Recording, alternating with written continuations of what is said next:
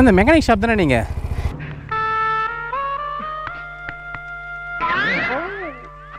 அவரை வர வச்சு எடுத்துகிட்டு போயிட்டு ஒரு 3 மணி நேரம் சார்ஜ் பண்ணி கொடுத்தாரு. அப்போ ஸ்டார்ட் ஆகிடுச்சு வண்டி. அதான் சார்ஜ் தான் பண்ணோம். அதுதான். சரிண்ணா, ரைட்ண்ணா, தேங்க்யூ. போட்டாச்சுண்ணா.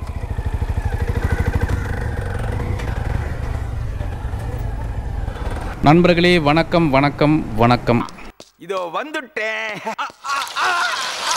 ஃப்ரெண்ட்ஸ். இப்போ நீங்கள் வீடியோவில் பார்த்தா அவர் நம்ம ஸ்ட்ரீட்டில் பைக் மெக்கானிக்காக இருக்கார். அவருடைய கடை இங்கே தான் இருக்குது. நம்ம பைக் இப்போ ரீசெண்டாக பேட்டரி டவுன் ஆகும்போது ஃபஸ்ட்டு நம்ம அவரை தான் அப்ரோச் பண்ணோம். பட் அன்ஃபார்ச்சுனேட்டாக அப்போ அவர் காஞ்சிபுரத்தில் மாட்டிகிட்டு இருந்தாலும் இந்த லாக்டவுன் இஷ்யூஸுங்கிறதால அவரால் அங்கேருந்து அப்போ ட்ராவல் பண்ண முடியல. ஸோ உங்களுக்கே தெரியும், அதுக்கப்புறம் நம்ம வேறு ஒரு பைக் மெக்கானிக்கை வச்சு நம்ம பைக்குக்கு வந்து பேட்ரி ரீசார்ஜ் பண்ணிக்கிட்டோம். ஸோ இந்த பர்டிகுலர் வீடியோ எதை பற்றின ஒரு வீடியோனா, நம்ம பைக் சீட்டு வந்து மாடிஃபை பண்ணலான்னு நம்ம வந்து புதுப்பேட்டைக்கு போகலாம் அப்படின்னு டிசைட் பண்ணி நம்ம கிளம்பிட்டோம். இந்த சேம் டைம் பேக்கில் ஒரு கெரியர் வச்சா நம்மளுக்கு கொஞ்சம் லக்கேஜ்லாம் தூக்குறது ஈஸியாக இருக்கும் அப்படிங்கிறதால சரி 2 வேலையும் சேர்த்து முடிச்சிடும் அப்படின்னு சொல்லிட்டு வந்து புதுப்பேட்டைக்கு போனோம்.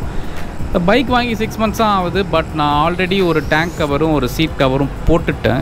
ஏன் இப்போ நம்ம திரும்பியும் மாற்றணுன்னு ஒரு டைலமாவில் இருந்தாலும், நான் ஒரு ஷார்ட் பர்சன் தான். ஆக்சுவலாக நான் ஒரு 5.5 inch தான்.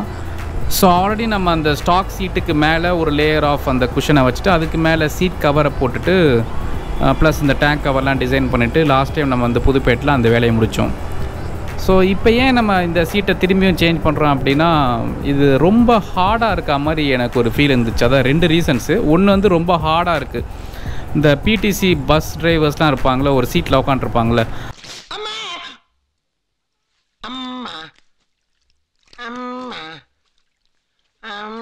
அந்தளவுக்கு வந்து ஒரு மாதிரி அந்த ஹார்ட்னஸ் லெவல் வந்து ரொம்ப அதிகமாக இருந்ததால் எனக்கு கண்டிப்பாக இந்த சீட்டை மாற்றியே ஆகணும் அப்படின்னு எனக்கு தோணுச்சு. இன்னொன்று, நான் கொஞ்சம் ஷார்ட்டுங்கிறதால இந்த சீட்டை மாடிஃபை பண்ணிடலாம் அப்படின்னு சொல்லிட்டு நம்ம புதுப்பேட்டைக்கு போகணும். ஸோ ஆல்ரெடி ஒரு ஸ்டாக் சீட் ஒன்று இருந்துச்சு. அந்த சீட் வந்து பார்க்க நல்லாயிருக்கும். பர்டிகுலராக சொல்லணுன்னா அதில் அந்த ரெட் ஸ்டிச் ஒன்று செஞ்சுருப்பாங்க அந்த சீட்டோட கார்னர்ஸில். அது கொஞ்சம் நல்லாயிருக்கும். ஸோ லாஸ்ட் டைம் நான் சீட் மாடிஃபை பண்ண போகும்போதே என் ஒய்ஃப் சொல்லிட்டாங்க, அந்த ஸ்டாக் சீட் வந்து நல்லா இருக்குதால நீங்கள் ஸ்டாக் சீட்டை நீங்கள் கம்ப்ளீட்டாக சேஞ்ச் பண்ண தேவையில்லை, பட் கவர் நீங்கள் எக்ஸ்ட்ரா வந்து ஆட் பண்ணிட்டீங்கன்னா அந்த ஸ்டாக் சீட்டுக்கு மேலேயே நீங்கள் வந்து போட்டுக்கோங்க அப்படின்ட்டாங்க. வேணுமா? ஆமாங்க. ரெண்டாவது, இந்த பில்லியனுக்கு இருக்கிற அந்த பேக் ரெஸ்ட் இருக்குது பார்த்தீங்களா, ஸோ நம்ம அதையும் மாடிஃபை பண்ணலாங்கும் போது தான் நம்ம அந்த ஜனா, அதுக்கப்புறம் வர்தென்சி, லக்ஷ்மி ஆட்டோ கேர், அப்புறம் இந்த bikers module, Chennai bikers, V11 இந்த மாதிரி நிறையா கடையை நம்ம கேட்டோம் பேக் ரெஸ்ட் வந்து பக்காவாக இருக்கிற மாதிரி. பட் நான் லாஸ்ட்டாக வந்து ஃபிக்ஸ் ஆனது வந்து அந்த வர்தென்சியோட பேக் ரெஸ்ட் ரொம்ப நல்லா இருந்துச்சு. ஸோ வர்தென்சியோட பேக் ரெஸ்ட்டை போட்டால் எப்படி இருக்கும்? எனக்கு வந்து பேக் ரெஸ்ட் மட்டும் போட்டால் நல்லா இருக்காது. பேக் ரெஸ்ட்டோட சேர்த்து அந்த கெரியரும் போட்டால் தான் நம்ம ஏதாவது லக்கேஜ் தூக்குறதுக்கு வந்து யூஸ்ஃபுல்லாக இருக்கும்னு சொல்லிட்டு நானே ஃபோட்டோஷாப்பில் நம்ம பைக்குக்கு வந்து அந்த பேக் ரெஸ்ட்டு ப்ளஸ் அந்த கெரியர் வச்சா எப்படி இருக்குன்னு சொல்லிட்டு டிசைன் பண்ணி நான் போட்டு பார்த்தேன். அதோட எண்ட் அவுட்புட் எப்படி இருந்ததுன்னா, இந்த மாருதி சுசுகி டிசைர் காரை எப்படி ஒரு செடான் டைப் காரை எப்படி நம்ம ரஜினி ஒரு கேக்கை வச்சு வெட்டுவார் பார்த்தீங்களா, ஒரு அருவாலை ஒரே அடி அடிச்சு காலி பண்ணிருப்பாங்க, அந்த மாதிரி கப்புன்னு வெட்டியிருப்பாங்க பின்னாடி. ஸோ அந்த கண்டினியூட்டி வந்து மிஸ் ஆகிருக்கும். அதே தான் நம்ம இந்த பைக் கொஞ்சம் லென்த்தான பைக்குங்கிறதால நம்ம அந்த பேக் ரெஸ்ட் வச்ச உடனே அந்த லென்த்து வந்து லுக் வைஸ் ஏதோ ஸ்பாயில் ஆன மாதிரி எனக்கு ஒரு ஃபீலிங்கே இருந்துச்சு. பட் வர்தென்சி நல்ல ப்ராடக்ட் தான், நான் அதை பற்றி ஒன்றும் தப்பாக சொல்லலை. பட் எனக்கு பர்சனல் ஒப்பீனியனில் வந்து இந்த பைக்குக்கு அதை வச்சா சூட்டாக ஒன்றும் தோணலை. அதே மாதிரி என் ஃப்ரெண்டு ஒருத்தர் ரோட் கிங்னு அவரும் வந்து சஜஸ்ட் பண்ணியிருந்தார், இந்த மாதிரி உங்கள் பைக்குக்கு வந்து அந்த பர்டிகுலர் மாடல் வந்து செட் ஆகாது அப்படின்ட்டு. சரி, ஓகே, நம்ம அது வேணாம் அப்படின்ட்டு நம்ம டிசைட் பண்ணிட்டோம். பட் நம்ம பேக்கில் ஒரு பேக் ரெஸ்ட் வச்சா நம்மளுக்கு கொஞ்சம் யூஸ்ஃபுல்லாக இருக்கும். இந்த கட்டப்பை, இந்த பேக் பேக், அதுக்கப்புறம் இந்த பேக்லாம் வச்சு நம்ம எடுத்துகிட்டு வரும்போது ரொம்ப யூஸ்ஃபுல்லாக இருக்கும். ஏன்னா சில டைம் நான் பார்த்துருக்கேன், என் ஒய்ஃப் வந்து இந்த பேக் பேக் வச்சுருப்பாங்க, அது அப்படியே வந்து தொங்கிட்டே வரும். இப்போ நம்மளே பேக்கில் உக்காந்துட்டு நம்மளுக்கு அந்த பேக் பேக் வச்சு வந்து தொங்கிட்டே வந்து அந்த ஷோல்டர்ஸ் நல்லா வலி இருக்கும்ல. ஸோ எதுக்கு அப்புறம் 2 லட்ச ரூபா போட்டு வண்டி வாங்கிட்டு இது கூட இல்லையே அப்படின்னு சொல்லிட்டு எங்கள் அம்மா அப்பப்போ பிடிச்சி வந்து கலாச்சிட்டு இருந்தாங்க. ஸோ அதனால் ஒரு பேக்கில் ஒரு கெரியரை வச்சுருவோமே அப்படின்னு சொல்லிட்டு ஸோ அப்படி இப்படி நம்ம பார்க்கும்போது தான் லாஸ்ட்டாக நம்மளுக்கு நம்ம குரூப்லேயே வந்து மென்ஷன் பண்ணியிருந்தாங்க, எஸ் அமீர்னு ஒரு கடை, அவர்கிட்ட வந்து ஒரு கெரியர் இருந்துச்சு. ஸோ அந்த கெரியர் வந்து ரொம்ப ஒரு ஸ்டைலான கெரியர் இல்லை. ஸோ இந்த பைக்குக்கு அந்த பர்டிகுலர் பேக் ரெஸ்ட்டை வச்சா அதோட லுக் கொஞ்சம் வந்து அஃபெக்ட் ஆகும் அப்படின்னு நான் நினச்சேன் ஃபஸ்ட்டு. பட் அது ஏற்கனவே பெங்களூரில் ஒருத்தர் வந்து இதே பைக்குக்கு வச்சுருந்தார். அந்த இமேஜஸை நான் இன்ஸ்டாகிராமில் பார்த்தேன்.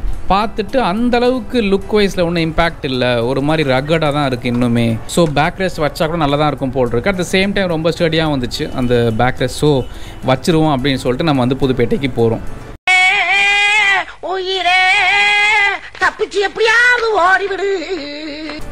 இந்த பர்டிகுலர் வீடியோ நான் பைக் ஓட்டும்போது நான் இந்த வாய்ஸை ரெக்கார்ட் பண்ணல. இது கம்ப்ளீட்டாகவே ஒரு வாய்ஸ் ஓவர் தான்.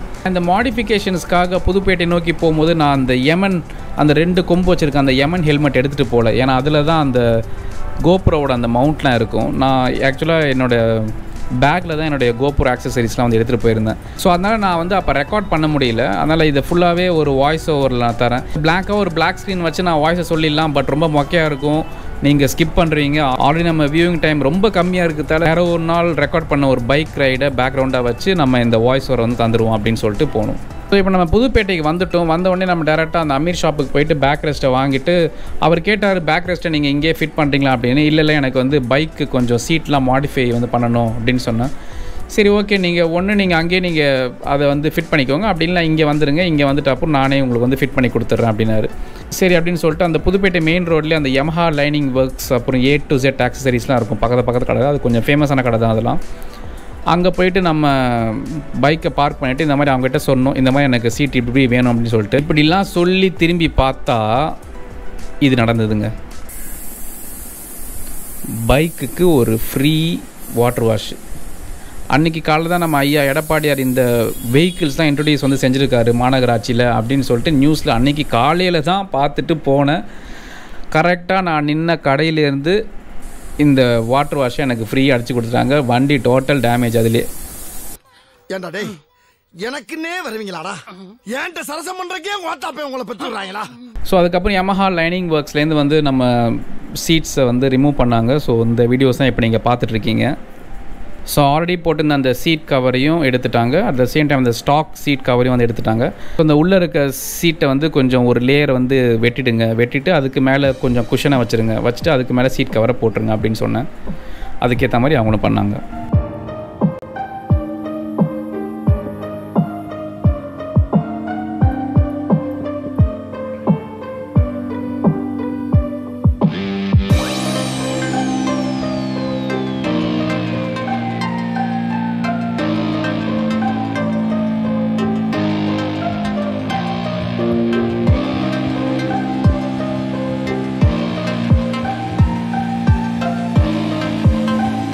ஸோ இதுதான் இப்போ நீங்கள் பார்த்துட்ருக்க புது சீட் கவர். இதுதான் நம்ம மாடிஃபை இப்போ பண்ணியிருக்கோம் கம்ப்ளீட்டாக.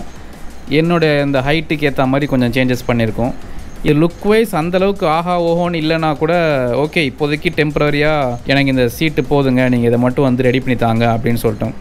ஏன் அப்படின்னா நம்ம ஒரு சின்ன மாடிஃபிகேஷனுக்கு போனால் கூட இந்த புதுப்பேட்டையில் ரொம்ப நேரம் எடுத்துப்பாங்க.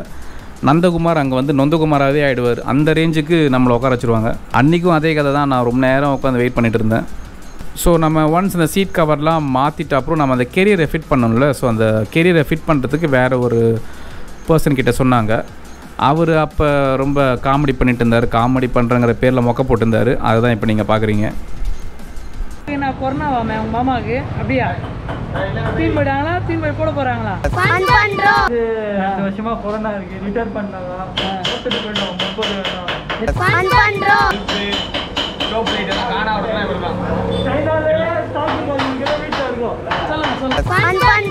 ஸோ ஆல்ரெடி நம்ம புதுப்பேட்டை போய் ரீச் பண்ணும்போது மணி 12:30. அதுக்கப்புறம் தான் அமீர் ஷாப்புக்கு போயிட்டு அந்த கெரியரை வாங்கிட்டு இங்கே வந்துட்டு இவங்கக்கிட்ட டிசைன் பண்ண சொல்லிட்டு அதுக்கப்புறம் அவங்க டிசைனிங் ஸ்டார்ட் பண்ணி அதுக்கப்புறம் அவங்க லஞ்ச் பிரேக்குக்கு போயிட்டு அதுக்கப்புறம் அந்த ஸ்டிச்சிங் ஒர்க்லாம் பண்ணி இந்த மாதிரி ரொம்ப நேரம் ஆகிடுச்சு. ஏற்கனவே நான் செம்ம பசியில் வேறு இருந்தேன். இதில் இவர் வேறு அந்த கெரியரை செட் பண்ணாமல் அங்கே எங்கேயோ போய் வந்து உட்காந்துட்டார். அதுக்கப்புறம் அவரையும் போயிட்டு கூப்பிட்டு வந்தேன். அதுக்கப்புறம் கேரியரை ஒரு வழியாக செட் பண்ணார். ஸோ நான் அந்த இன்ஸ்டாகிராமில் அதை எப்படி ஃபிட் பண்ணியிருக்காங்கன்னு அந்த இமேஜை காமிச்சேன். ஸோ அந்த இமேஜை பார்த்து கூட அவருக்கு ஒரு கிளாரிட்டியே இல்லை. அப்படி இப்படின்னு வந்து சுற்றிட்டு இருந்தார். எனக்கு இன்னும் கொஞ்சம் இமேஜை நல்லா காட்டுங்க அப்படின்னு சொல்லிட்டு இருந்தார்.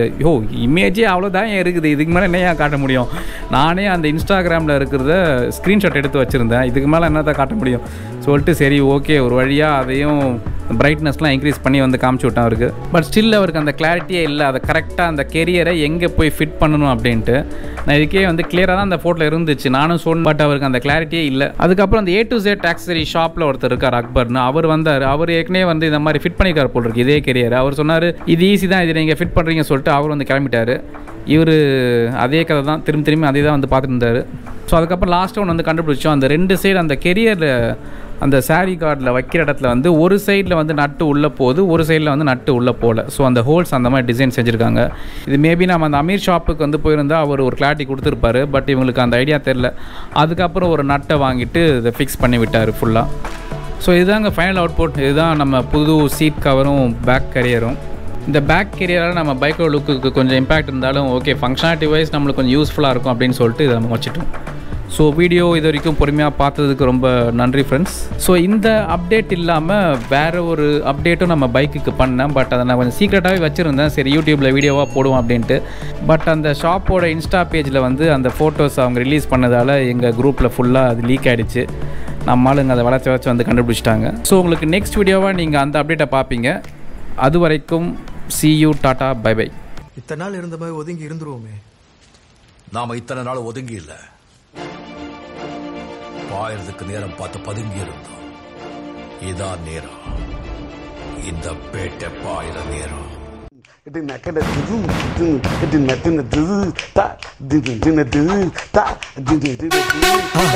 மறக்காம சர்ப்ரைஸ் பண்ணுங்க.